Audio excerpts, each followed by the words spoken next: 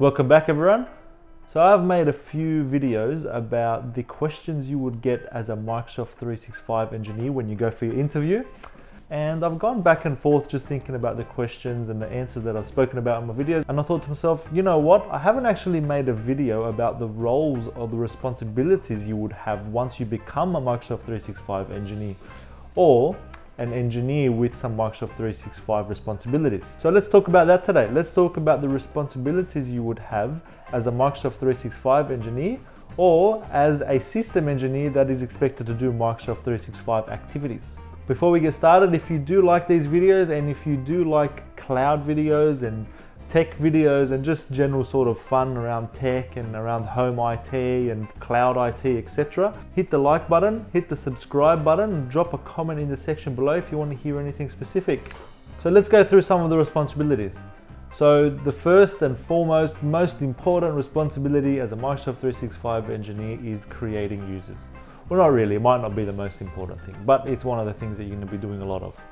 So creating users, being able to create users in Microsoft 365 and assigning licenses to them and creating them with certain attributes and properties and descriptions and knowing where certain attributes come from, whether they come from on-premises, whether they come from cloud only. That is one of the responsibilities, so creating users. Nice and easy one. I don't think many people are going to struggle doing that. A lot of people do it themselves and they're not even IT or they're not even tech savvy. So I think that one's nice and easy. Removing users, yes, it's very easy. A lot of people can remove users, I have no doubt. But what's important is to understand what happens to users when they get removed.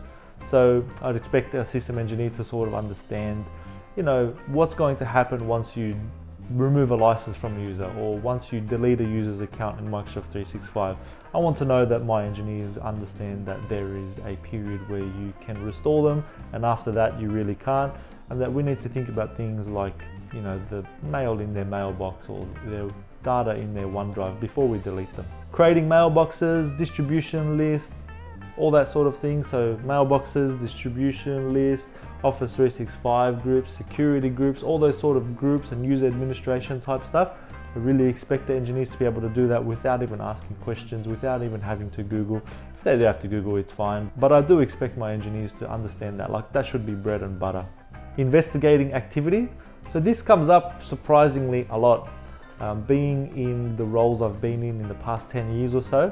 And if you're interested in hearing about that, hit the video card above. All the type of roles that I've had, it really sort of comes up a lot where, my boss or maybe a customer or something like that will come to me and they'll say, can we investigate a certain user's activity? So they want to be able to see if a user really did receive an email, or maybe there is a bit of a legal matter that needs to be addressed and we need to find if a user actually sent a certain email or if it was really them acting in their inbox and not someone else that has access to their mailbox. We need to understand that type of thing. So that comes up a lot. So I do expect engineers will understand how to go through the audit activity and see what's going on or what's really happened with a user. Configuring sharing. So this is going to happen a lot these days. Microsoft 365 gives so much option to their users to sort of be able to share things externally and internally, and OneDrive, in Teams, in SharePoint, all of it. So it really helps if our engineers understand, all the different types of sharing, because you'll be asked to do things like configure sharing between two different companies, or allow a certain user to share something, or maybe restrict someone from sharing to a certain domain, whitelisting the domain for sharing or blacklisting the domain for sharing.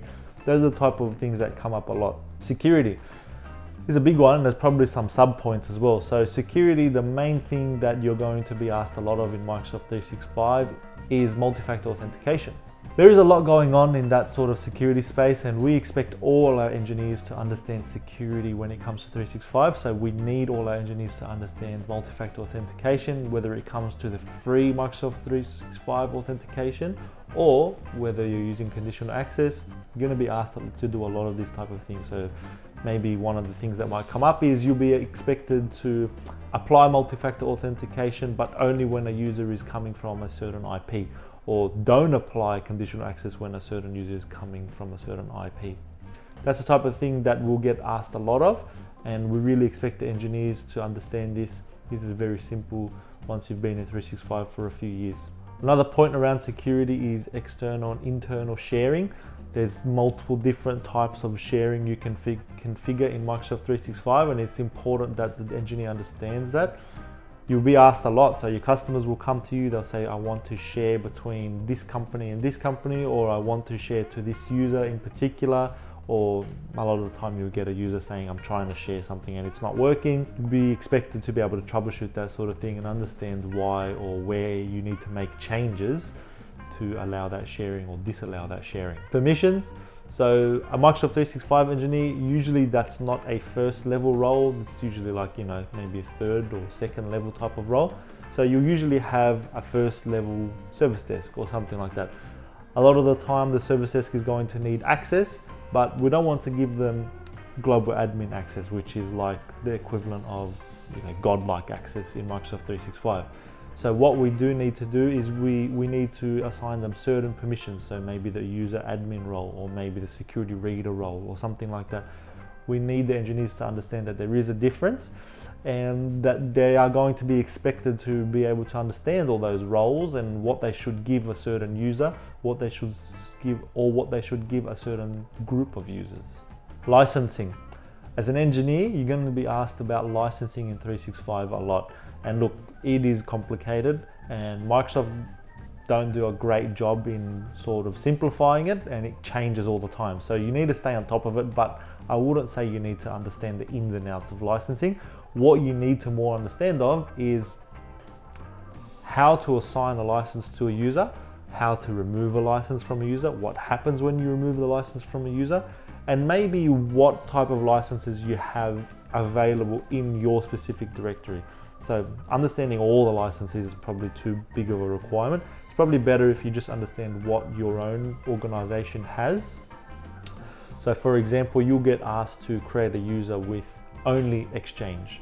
So you need to sort of understand which one of your licensing that's available in your tenant has only Exchange, because you don't want to give people licenses for applications they don't need, because then your organization is just paying for things that's not really required. Service improvement. So Microsoft 365 is always releasing new things, So the way that I stay on top of it is I subscribe to the RSS feeds from Microsoft 365 blogs, and I stay sort of valid with my understanding of Microsoft 365 features. So I'm always looking up the Microsoft official pages to look at the new roles and features that might come around, and I sort of just try and think about how I can apply them to my customers or to my users and help them get a better service from Microsoft 365. So it's important we stay on top of these things, because otherwise they get released and you don't end up using them, and then you sort of start to fall behind.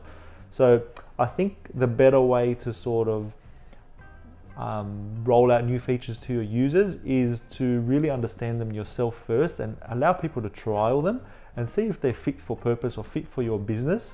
So that's the type of thing I like my engineers to understand. I like them to understand that Microsoft 365 is ever evolving, and that you may need to actually push features out to users and speak to users about using certain features or making certain changes into the user behavior.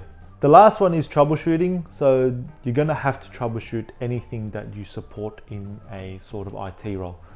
Microsoft 365 is no different. Sometimes you're going to have to troubleshoot why something's not working, why mail isn't flowing, why a user is not unable to share, why a user cannot log in, why a user is getting multi-factor authentication in multiple scenarios that they shouldn't. You need to be able to troubleshoot that sort of thing. So that's the type of thing that we would really lean on our engineers for, because those are the people that understand the environment the best, the ones that are in there always troubleshooting, making changes, rolling out new features, speaking to users, understanding user behavior. I'll keep this one nice and short. Thanks for watching today. If you do want to hear anything specific, drop a comment in the section below. Otherwise, smash that like button, hit subscribe, and we'll see you next time.